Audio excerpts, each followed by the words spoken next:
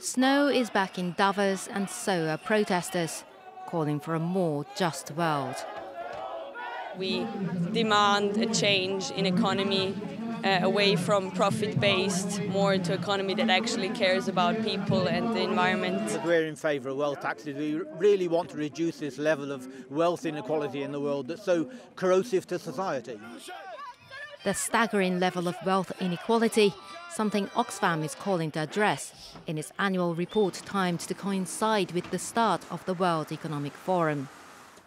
The anti-poverty group wants immediate action to tackle a post-COVID widening of the rich-poor gap, saying the world's richest 1% pocketed almost two-thirds of all new wealth amassed over the past 2 years.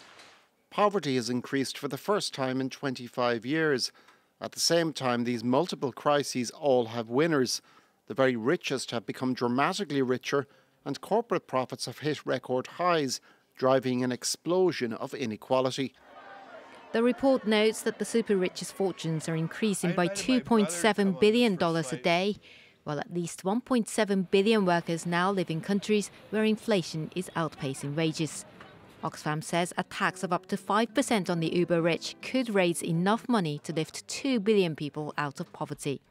It's also calling for a windfall tax imposed on big food companies, similar to what some governments levied on energy firms. The NGO says some corporations are using war-induced inflation as an excuse to pass on even bigger price hikes to consumers.